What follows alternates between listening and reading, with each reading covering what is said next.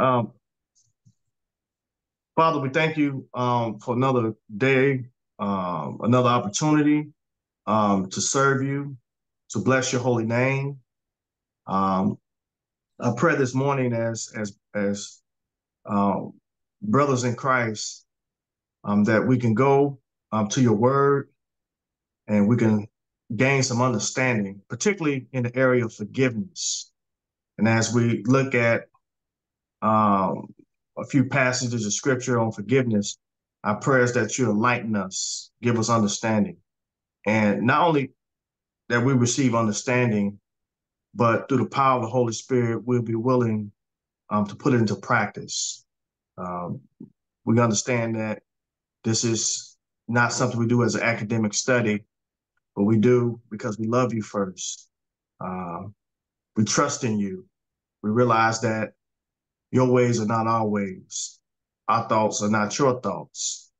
And so we're happy that you have given us your word and we hold it true to our hearts. We know that we don't always get it right. That's why you sent your son, Jesus Christ, to die for our sins. And you have given us an example. And so as we look at the very words of Christ this morning, help us. In Jesus' name we pray, amen. Amen. Amen. Amen. Right, amen. And it's good to see everyone this morning. And for a subject for this morning, I'd like to speak from the topic, overcoming an unforgiving heart. Overcoming an unforgiving heart. And brothers, the passage of scripture I'd like to lift this morning comes out of the Gospel of Matthew, Matthew chapter 18. Matthew chapter 18. And I just want to read verses 21 and 22, but the remaining verses is 13 verses in this chapter. I'm going to hit a few things to highlight the story because it's a narrative form. But I also want to introduce some thoughts of why we're less likely to forgive. And then go back to Bible. We got Bible this morning. So the scriptures are clear. And I'm pretty much, sometimes I don't like to look at something outside, but I found something I think that would be useful because I found myself in the area of, I always say, excuses that uh, people may use why they should not forgive. But let me read these verses, and I have it this morning in the English Standard Version. Doesn't matter what translation you read, it's the same. We just have to be careful with verse 22 because some of the English translations might not convey what's there unless you understand how to use hyphenation. But listen to these words in Matthew chapter 18, verse 21. Then Peter came up and said to him, Lord, how often will my brother sin against me and I forgive him? As many as 7 times? Jesus said to him, I do not say to you 7 times, but 77 times. I'm saying that last part, but 77 times. Some of the modern translations put 490 times, and that's what's captured there. Not 7 times, but 77 times. And so I'd like to speak from this topic, overcoming an unforgiving heart. And I think at some point, we all have um, crossed this road about being unforgiving. And what's interesting is I found this article, brothers, and a brother named B.J. Foster, he writes articles, and he kind of titled it All Pro Dead, Brother Randy. All Pro Dead. He's for the fathers. He's for, and he talked about in an article 5 reasons people don't forgive. And I just want to lay out some of the reasons before we get into the text. 5 reasons. Now, what sparked this article is y'all might have heard the song, the gospel song, I Can Only Imagine.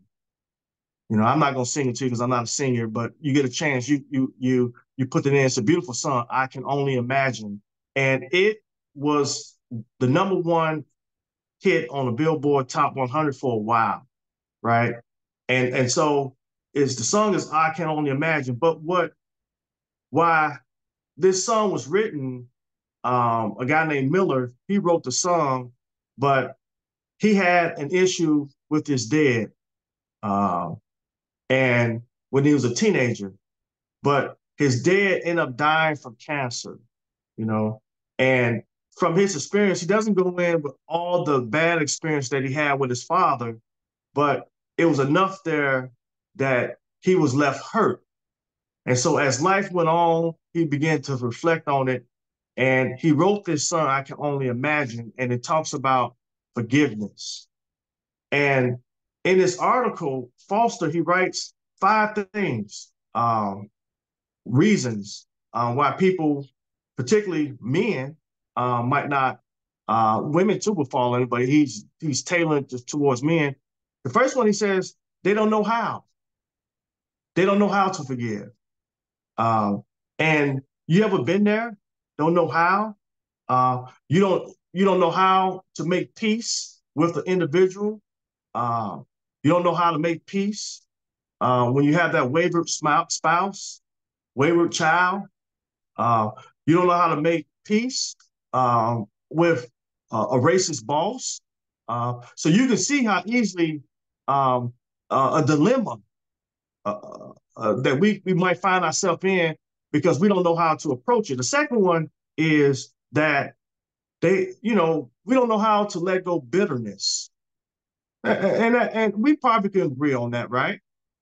It, I have not experienced hurt from my parents. I've been blessed. Now there's some things I might have disagreed with, and some things that my parents might have been stern on some things, and I might have been caught up in my own feelings.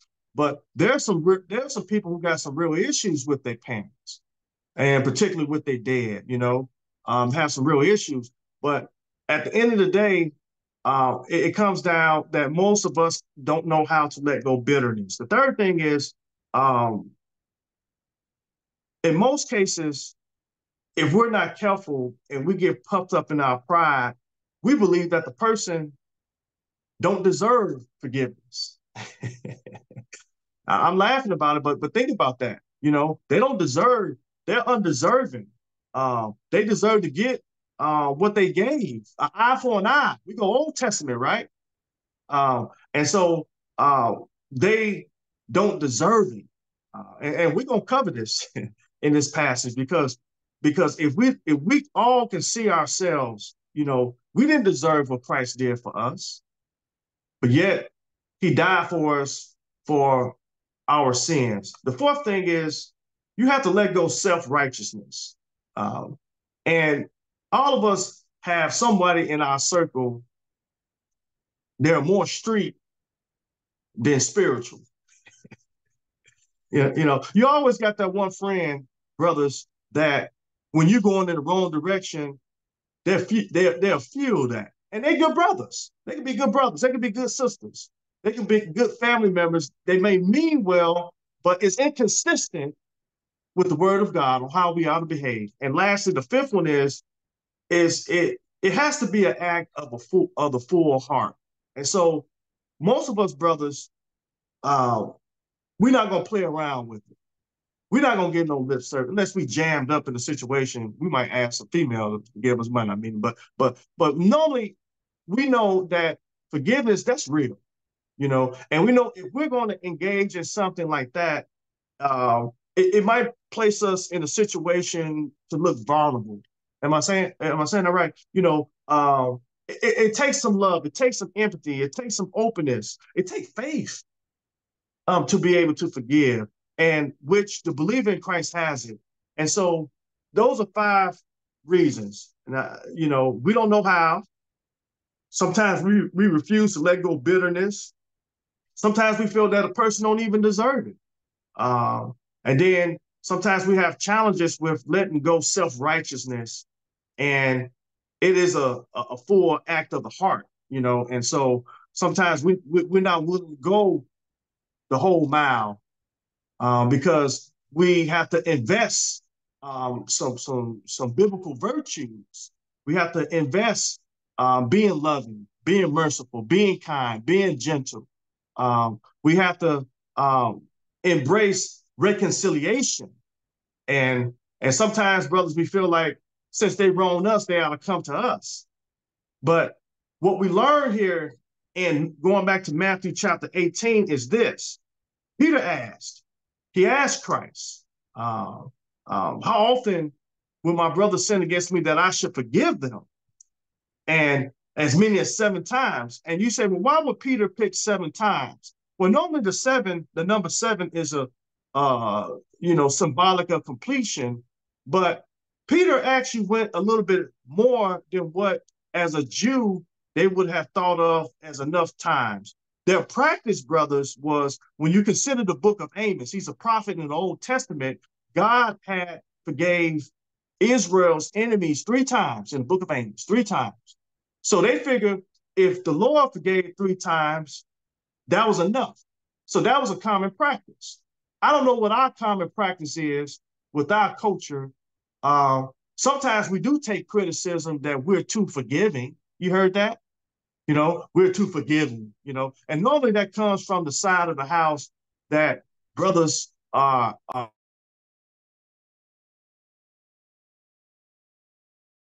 black to a certain extent. I'm a Christian first, but I do think highly of my people, my ancestry. I believe in black businesses.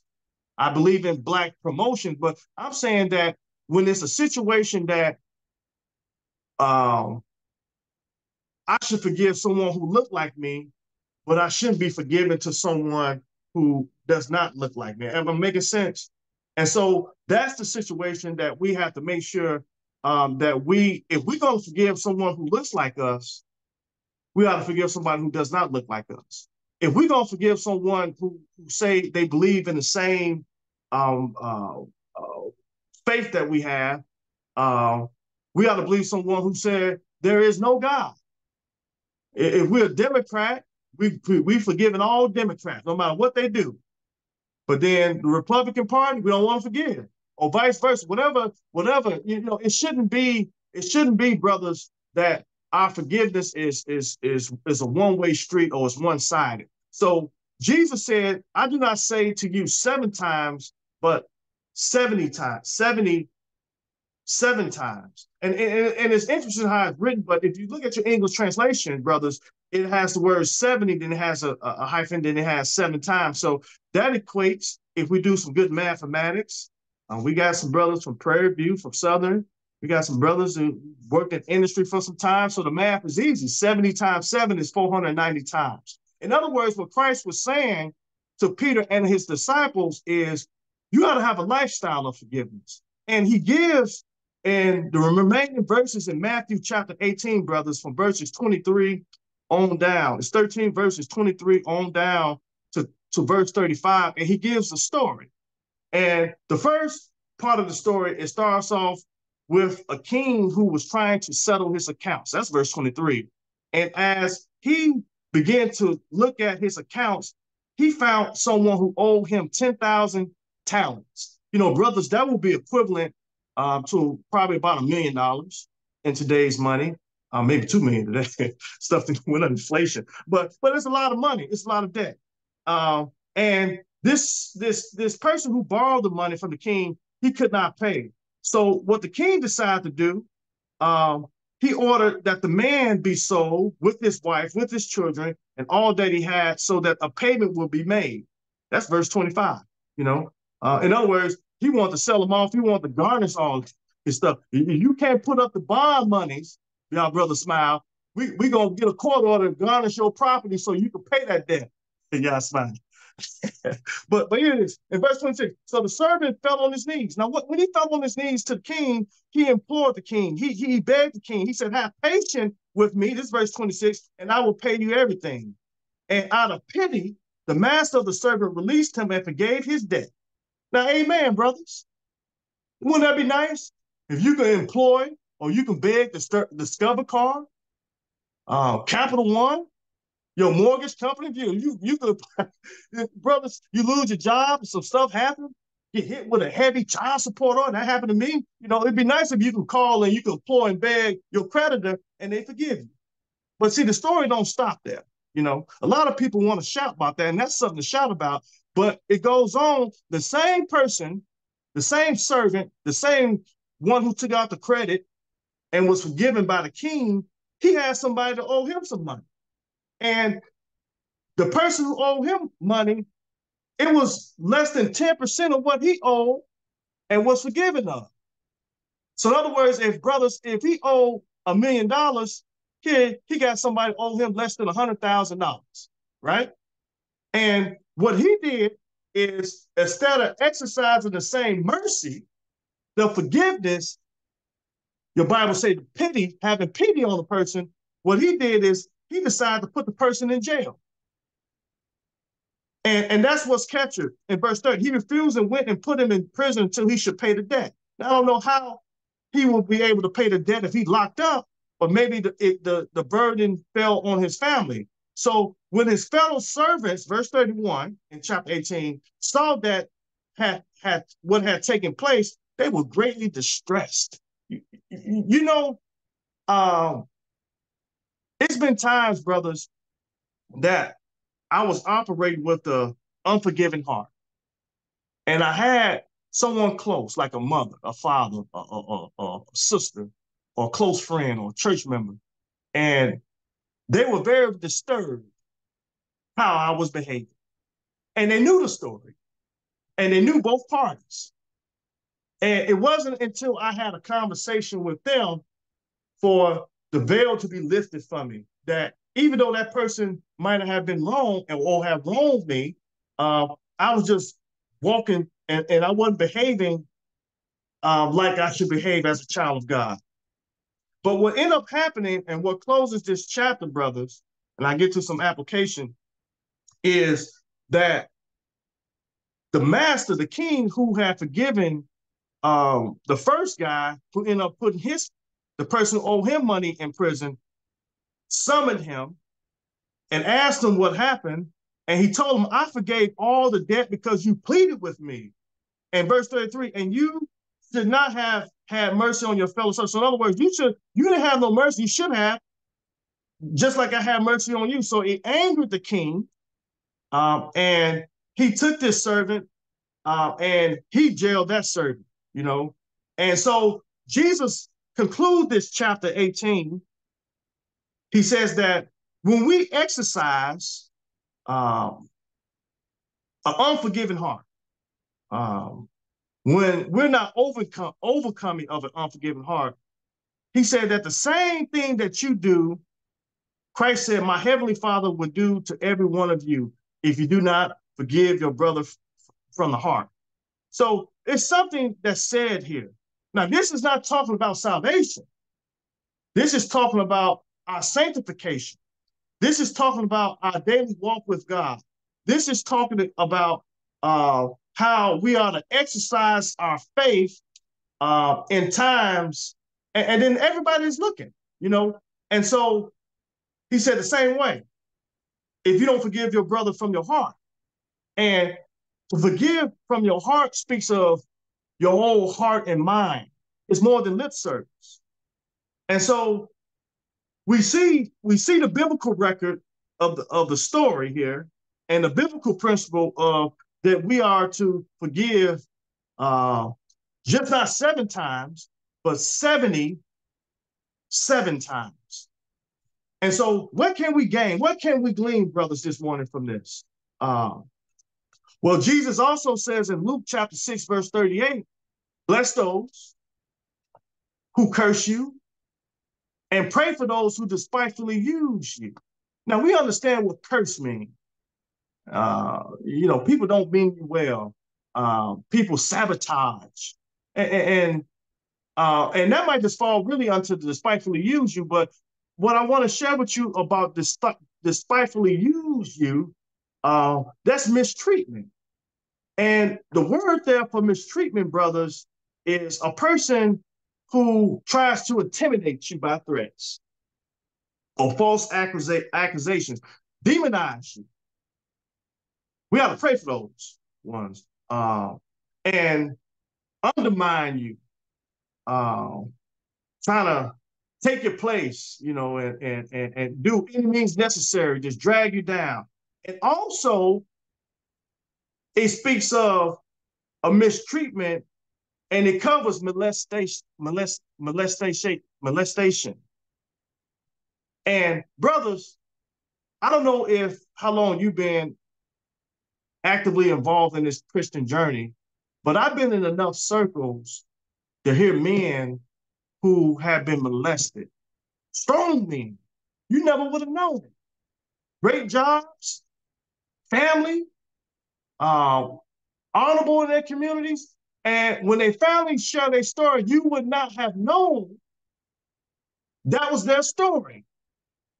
But what comes along with that story, Brother Randy, is their ability to forgive the predator who done that.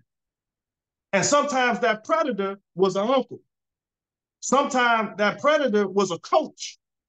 Sometimes that predator was mama's boyfriend or grandma's boyfriend, or sometimes it could be as strange as a sibling, an older sibling.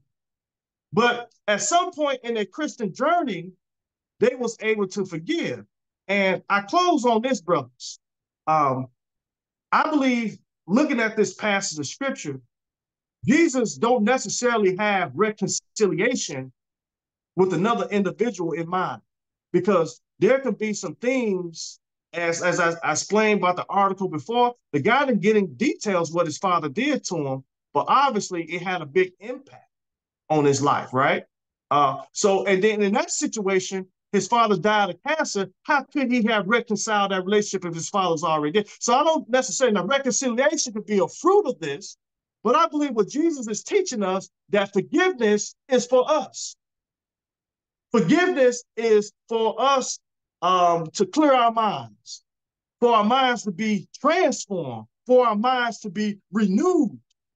See, forgiveness is something that when we're able, even if we go, and even if we wrong someone and we ask somebody for forgiveness and they refuse it, and if we did it with the heart, we're released from that burden. We're released. We don't have to carry that baggage. We don't have to carry that luggage. If you don't think forgiveness, brothers, can have an impact on your daily walk, look at some of your past relationships. I know some of the brothers married, but look at some of your past relationships with other individuals. And if they ever said that you brought a lot of baggage to this relationship, it could be because of bitterness. Am I right? Bitterness. If you got bitterness, I got a funny feeling, a sneaky suspicion that the bitterness is there because we didn't have an overcoming. We didn't overcome, and so we have to practice overcoming the unforgiving heart. This is real. Everybody is impacted by this, from the president on down. Everyone is impacted by this, whether you are saved or unsaved, Black, white, Hispanic, Asian. Everyone is impacted by this, because for all have sinned and come short of the glory of God. But the good news is that we as believers, we don't have to keep on praying and saying. The Lord said, just do it, and He'll do the rest. We take the first step. We take the first step, and whatever that might look like, and we don't do what the world tells us to do, but we do what thus say the Lord. It's a difference. And so, brothers, it was a short message, and I pray that this was helpful. But overcoming an unforgiving heart, we got to look at the biblical record, and then we have to practice the biblical principle, which is stated in verse 22. Jesus said to him, talking to Peter and all of the disciples, really, and all of us, I do not say to you 7 times, but 77 times. Amen and amen. Amen, brother. Amen.